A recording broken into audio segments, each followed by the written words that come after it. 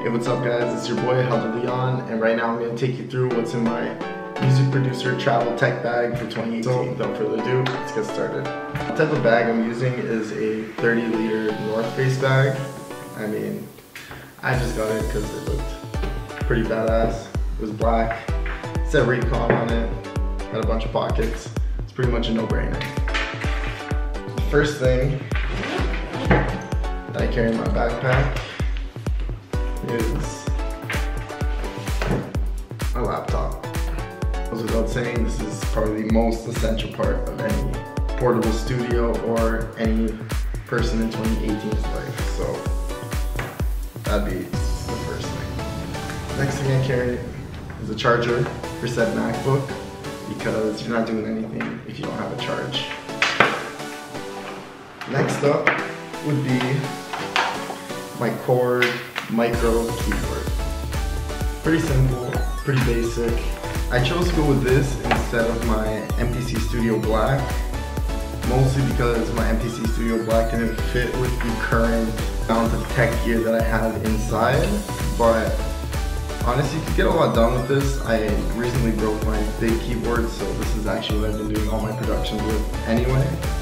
And it's pretty simple, pretty small, compact, plug and play. Next up would be my reference studio headphones. A little beat up. They're the Audio-Technica MTH50s. These bad boys have been with me through hell and back, and they're just really good over-ear-head headphones.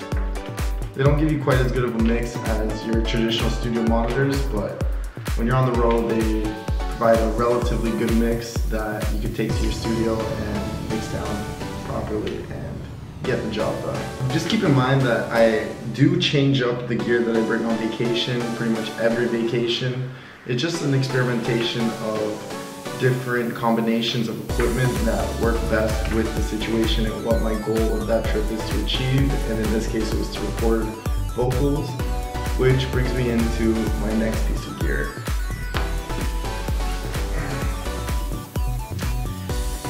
Universal Apollo Twin Duo.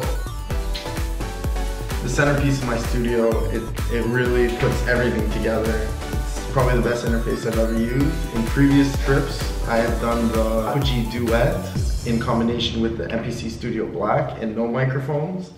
And that worked really well for me in my beat production game. But on this trip, I wanted to get some vocals down, so I had to go with the Apollo. That's it for the main compartment. Took up pretty much all of that space. The second pocket, which is where I hid a couple other goodies. This is actually normally where I would keep the MPC Studio Black, in this pocket, in the second pocket, because it has main pocket, second pocket, but the Apollo Twin was just too fat in this box. It was just so thick that I couldn't fit it, so keyboard it is. And here I have the mic stand, which goes in combination with my microphone. Microphone choice, Audio-Technica for the road. Great microphone. I love this thing. Put it in, hang, I'm ready to go. I also have a GorillaPod adapter that I'm using, but the GorillaPod is being used to film this video while I hang it off a chair. So I can't really show that, but that's how I'm gonna be recording vocals. I'm just gonna put it on my GorillaPod. I have a pop filter, and I'm just gonna record vocals like that. I would not be anywhere if I did not have a portable charger. Portable charger is a must on any vacation, any trip. You know, sometimes your phone's running low on battery.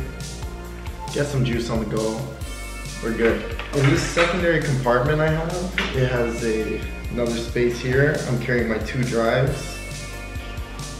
I have the LaCie 100GB SSD Thunderbolt Rugged Edition. This thing is very good for the road. You pretty much throw it against a brick wall. This thing is not gonna break on you. It's super durable, super fast. It's probably my favorite drive that I have.